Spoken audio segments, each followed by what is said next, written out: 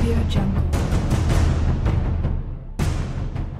Watch WWE Presents. Year in and year out, WWE's roster changes up a bit. As recently as May this year, we saw 8 talent removed from the roster. Keep in mind, it is a job for these people, and eventually they will get fired or released somehow. With the roster changing as much as it does, we tend to forget many wrestlers of the past, some even as recent as 2010. So here's a little test to all of you. Being honest, how many of these guys do you actually remember? I'm D Wicket from Watch WWE, and these are the 10 WWE superstars from the 2010s you've forgotten. Quick disclaimer, I'm only counting main roster stuff here, so no time during NXT, FCW, and that 1 month of ECW is being taken into consideration. Sorry. Number 10, David Hart-Smith. I really don't like putting him here, as he was a very talented and even a tag team champion with Tyson Kidd, but sadly he's very easy to forget. His time was very short-lived, and once the Hart Dynasty split up, Smith was stuck on Superstars until his release. It's easy to remember him as the guy Tyson Kidd was teaming with 5 years before he teamed with Cesaro. Sadly. Number 9, Mason Ryan. Another guy that I have to admit is sort of memorable because of a pairing with others. You may remember Mason Ryan as the big tank from CM Punk's new Nexus.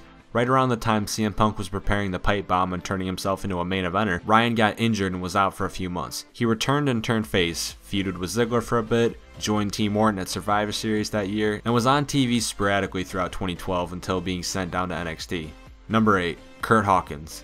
The first entrant to actually have been on WWE television before 2010, Curt Hawkins was with Edge in the La Familia stable, but didn't do much else. He returned to SmackDown after some time back in FCW and would spend the next 3 years teaming with 2 other people who will both be on this list, so obviously they have to be John Cena and Randy Orton or something. After this, he was sent back down to NXT, but lo and behold, on the 21st of July 2016, he's re-signed with the WWE. Hopefully, he does something memorable this time. Number 7, Michael Tarver. The last of the bunch that you might actually know through association, Michael Tarver was a part of 2010's best storyline, at least when it started, The Nexus. He lasted in it for a few months, even getting to be a part of that SummerSlam 2010 main event where the wrong 7 men won. Sorry, John. But in October, he got injured and was kayfabe kicked out of the Nexus. Talk about bad luck, Tarver would occasionally be seen randomly in the background of SmackDown and Raw, however he remains the only rookie from NXT Season 1 to not return to the ring. Number 6, Eric Escobar. Guys, I'm sorry, I've resorted to cheating for this position on the list. I know, I'm very sorry.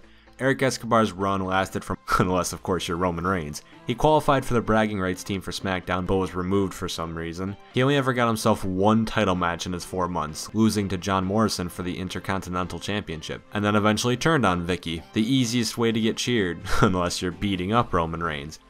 Number 5, Tyler Rex. If you remember anything, it's that weird hair.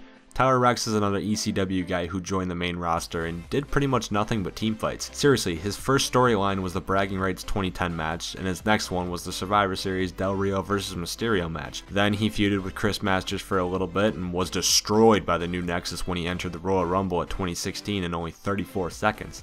What did he do after this? Remember those 2 guys I said teamed with Curt Hawkins? Yep, so clearly I don't need to say much else here. Number 4, Kalen Croft. Number 3, Trent Beretta. Weird, huh? Well, I basically have to talk about them together, so here you go. Croft and Beretta were the dude busters in ECW when they came to SmackDown and feuded with the Hart Dynasty, hello again David, but could never beat them. They turned face and got their first win on SmackDown over the Gatecrashers, the team of Curt Hawkins and... never mind, we'll get there soon. Weird that all these forgettable guys are all connecting in storylines, huh? Well, Croft was released after this, and now we're just on Beretta. And to be honest, that's about it, as Beretta was the definition of a jobber, mainly appearing on Superstars, and when he was on SmackDown he would almost always lose. He eventually got himself into a long-term feud with Tyson Kidd, which he lost. I'm pretty sure even Zack Ryder's internet show included a Where's Beretta segment. That's just pathetic. 2 forgettable stars, makes sense that they were teaming together. Number 2, Camacho. Ha, Camacho. The guy who gave me the idea to do this list in the first place, because when you think back of wrestlers in the last 5 years and 8 months, who in the hell is thinking of the bike riding tag team partner of the guy who was Sin Cara Negro after being unmasked? And really, what is there to say about him? He was the enforcer to Hunico, who, by the way, if he wasn't Sin Cara right now, I'd put him on this list too. Him and Hunico won a match against the Usos, and then they hopped back and forth between NXT a few times. The only other notable thing he ever even did was being attacked by The Undertaker on Raw 1000. And I know I said I wouldn't, but just for the fun of it, his final NXT feud was a losing effort against Adam Rose of all people.